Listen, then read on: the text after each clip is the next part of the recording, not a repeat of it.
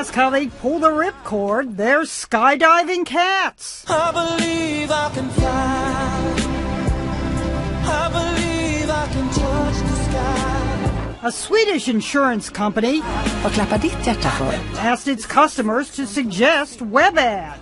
Think about it every night and day. Ava, who insures her cat with a company called Folksam, suggested skydiving cats, spelling out her name.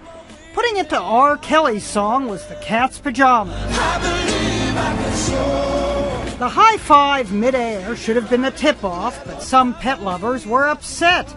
This is not funny or cute, it is cruel. That's disturbing. Wrong on so many levels.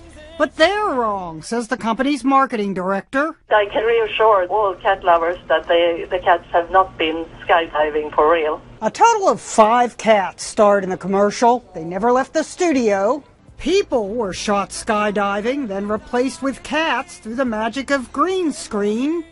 Need a little windblown fur on 4-year-old Sarah? They used a fan, yes. One person reacted online by posting an aerodynamic cat with the message, "This kitty don't need no parachute."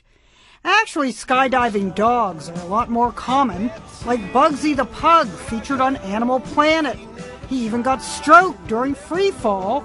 After the chute opened, he licked his chops. Touchdown. And this Florida rescue dog skydives strapped to her owner. She has her own oxygen mask, her own goggles. To her, it's the ultimate car window. She loves it. Her tail wasn't wagging, it was flapping. These skydivers made the leap clutching an inflatable shark, put some teeth in their jump.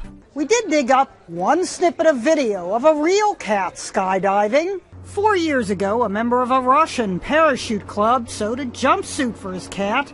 The cat seemed calm till right before they leaped, but after landing safely, the owner said he, the cat, didn't even pee himself, unlike a lot of people do the first time they jump. It's not exactly raining cats and dogs, just sprinkling. Ginimo, CNN.